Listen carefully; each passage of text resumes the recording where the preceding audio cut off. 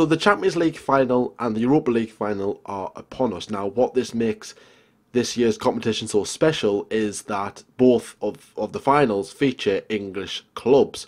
In the Champions League, you've got the Liverpool and Spurs. In the Europa League, you've got Arsenal and Chelsea. The first ever time that both finals will feature all English clubs. This is a massive, massive year for English football. You know, it's always an embarrassment how the teams do so well in the group stages, and then they come to the knockouts, come up against the big boys, and get knocked out, like the round of 32 or round of 16 or whatever. In the odd year, you do get one club that always goes to the final, but then comes up against the bigger team, who have won much more silverware in the past, and are just a bigger club altogether, and a better organised club, especially in Spain, and they come up and beat them and absolutely just floor them, if you like. So it is nice that, to see an all-English final in both of Europe's major competitions. Now, I know that this has got nothing to do with the Oval Town, it's got nothing to do with the National League,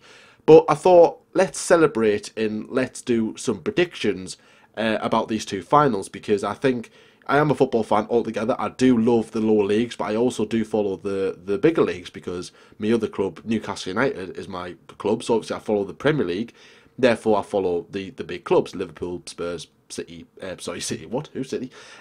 Liverpool, Spurs, Arsenal and Chelsea. So I thought, yes, let's do a special kind of video where we do predict the outcome for the Champions League and the Europa League final, with it being all English finals, and obviously I do want to know your predictions in the comment section below. Leave them both, obviously the Europa League final first, then the Champions League, which happens in a couple of days' time. So let's start with the Europa League. So this is happening tomorrow as I'm recording this, but more likely it's going to be played today, or might have already played if you're watching this later on. If you're here to watch the Champions League predictions. So let's get over the Europa League. So obviously the final features Arsenal and Chelsea. The final will be played in Baku, the capital of Azerbaijan, which is just on the borderline of Europe, right next to the Black Sea as well. Gorgeous place. My other sport of Formula One, they actually race in Baku, around the streets of Baku. So I'm more than aware of what Baku is, and it's such a lovely place. So I think it's a very nice place to have the final. So let's take a look at the both teams' route to the final. So Arsenal was in Group E. They finished top of their group. Played 6, won 5, drawn 1, lost none. 16 points. Chelsea, on the other hand, in their group did the exact same thing. Finished top. Played 6, won 5, drawn 1, lost none, 16 points. So a very good start from both sides on that front. And then you progress on to the last 32. So Chelsea's opponents was Swedish side Malmo, I think that. Again, I'm very bad with pronunciation, so if I do get some of these team names wrong because they're foreign, I do apologise. I'll just go Malmo. Malmo FF, Chelsea played them in 2 legs. Chelsea won 2 on the first leg, then won 3-0 in the next leg, won 5-1 all together. And then Arsenal played Bate Borisov. The first leg they actually lost 1-0. They lost 1-0, but then in the second leg they won 3-0, an altogether aggregate of 3-1. So Chelsea won their game. Chelsea progressed onto the last 16. Played Dynamo Kiev, the Ukrainian side.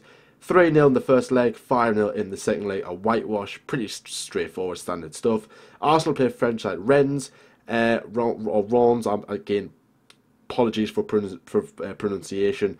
They actually lost in the first leg. They lost 3-1, looking like they were going out, but then pulled it back in the second leg and won 3-0 and won 4-3 altogether.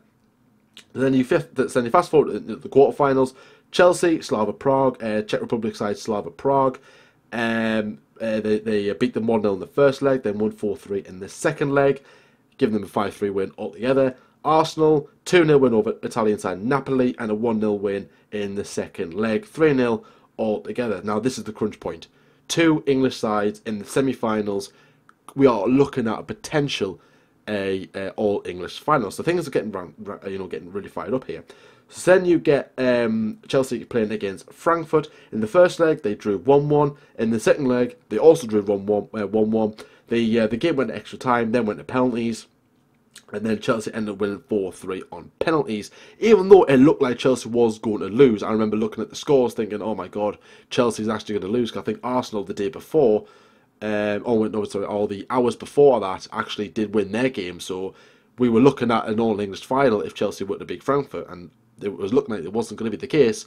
But then they ended up doing it, and it was absolutely brilliant. So obviously Arsenal played Spanish side Valencia, 1-3-1 in the first leg, 1-4-2 in the second leg, and then 7-3 altogether. So leading up to an Arsenal-Chelsea final. So for both sides, it's major that they do win this competition, because in the league, they've been so poor. Even though both sides did start pretty well, Arsenal had a decent start as well. Chelsea had a really good start. I think they won 5 of their opening 5 games, I believe, or was it 6 games? Because I remember it was Liverpool, City and Chelsea were all doing really well, and then Chelsea kind of, started tripping over their own feet, and then lost the league completely, and it was just all Liverpool, Man City throughout the duration of the league.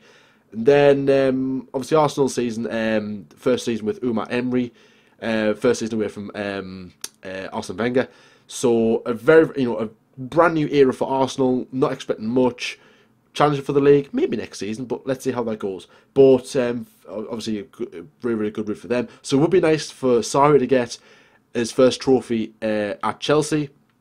Same again with Emery, even though he's planning to stay there. Even though he's planning to stay there for the long haul. Sarri, we don't know what the hell's going on with him. Is he going to Juventus? Is he going elsewhere? Because by the looks of it, this is going to be his last game as Chelsea manager. Any Chelsea fans in the video? Let me know your opinion in the comment section below. Is that going to be the case? So my prediction, I'm going to go with a 1-1 draw for the full 90 minutes. With therefore the game's going to go to extra time. And I think it's going to stay that way. And I think we're going to go to penalties. And I think Chelsea's just going to edge Arsenal on penalties. I think that's my prediction. So I'm predicting 1-1. I'm going to say Chelsea to score first. 1-1. In extra time.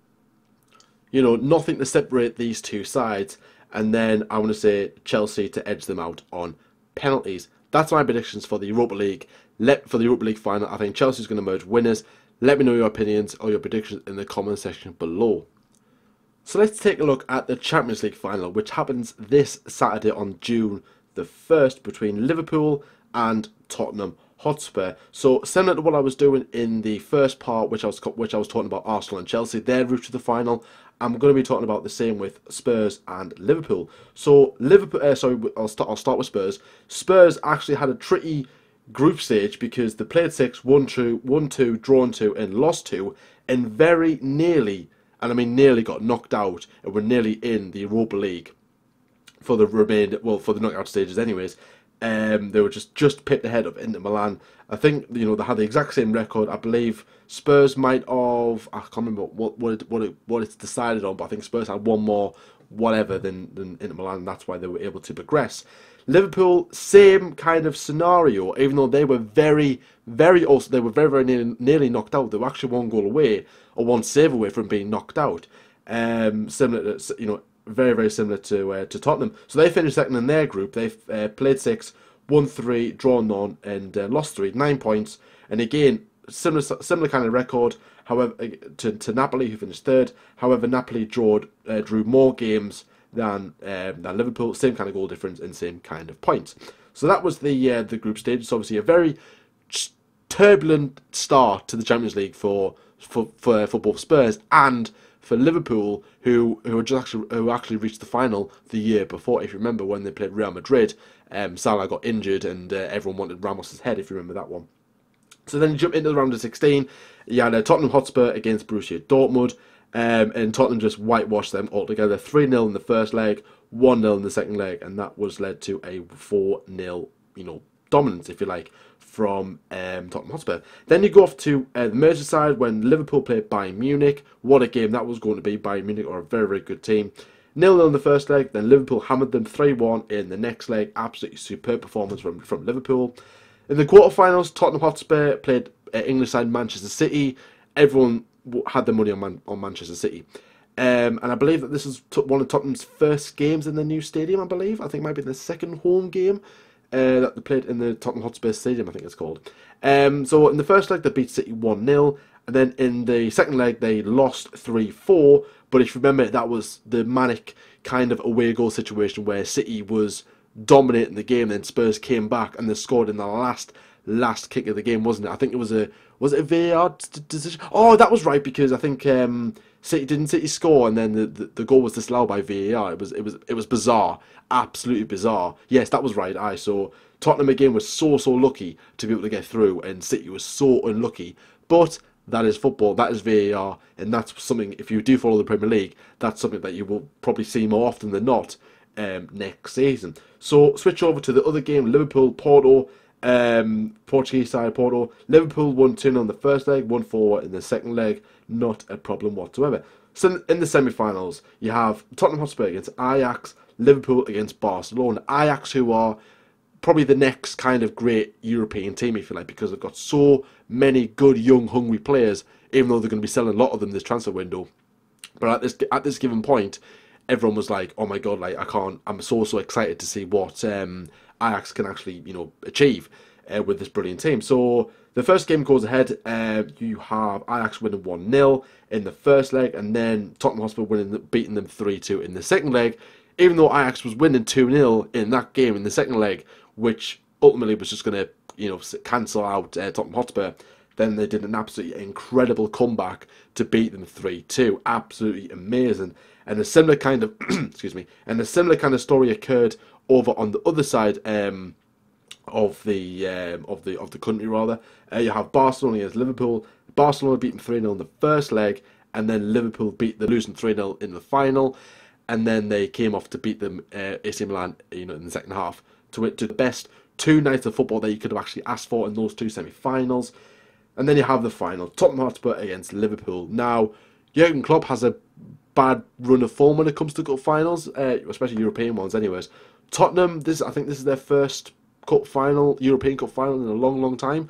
And it's one of those moments where you think, hang on a minute, where you look at something and you think, how did it get there? Tottenham Hotspur, how on earth did it get there? They beat so many good teams, there were so many opportunities for other teams to get there. Ajax, Barcelona, Real Madrid, Bayern Munich. And here you are, having Tottenham Hotspur and Liverpool in the final. Absolutely unbelievable. But for me personally, I think Liverpool will win their 6th European Championship. And I'm going to go with a 2-1 win to Liverpool.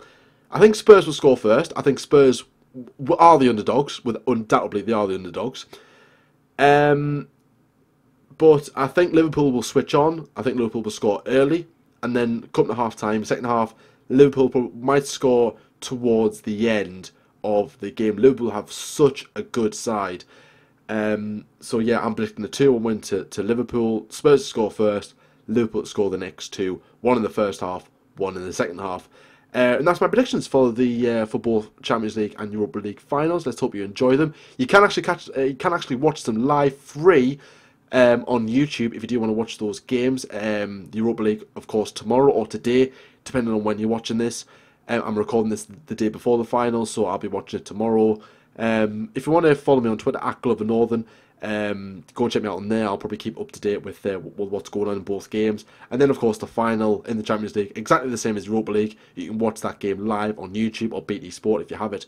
But if you don't have any of those, go and watch it on YouTube for free. Very, very nice of them to do that. They do it every year, and I can't wait to see that game. So absolutely incredible for that. And yes, once that game's over, then officially the domestic football season is over. Quite emotional. It's been quite a good season, but nevertheless, it's been a very, very good one. If you're new around here, then please like and subscribe as well. If you do like me doing the odd one-off, Premier League kind of video or the big club kind of videos, then please let me know in the comment section below. I will do more of them. I don't want to do too much of them because I know there are other people that do probably videos better than what I can do. Talking about them anyways. But if you're interested in the National League or for lower league football, then please subscribe as well. Any Overtown fans as well, then please subscribe if you're new around here. Go follow me over on Twitter @GloverNorthern. Nice to see you there. And yes, until next time, guys, enjoy the final, and I shall see you later.